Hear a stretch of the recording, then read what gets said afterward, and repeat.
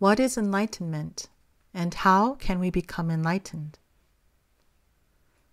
Enlightenment is when one comes to know truth.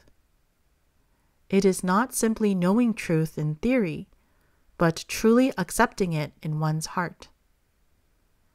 Enlightenment in one's heart is the discovery of one's real self, the discovery of the place of one's mind. This is the only truth that exists in the world, and it is everlasting and never changing.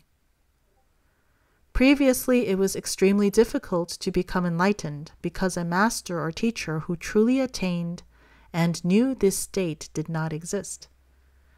Now it is possible for anyone to become enlightened of their original nature within 1 week.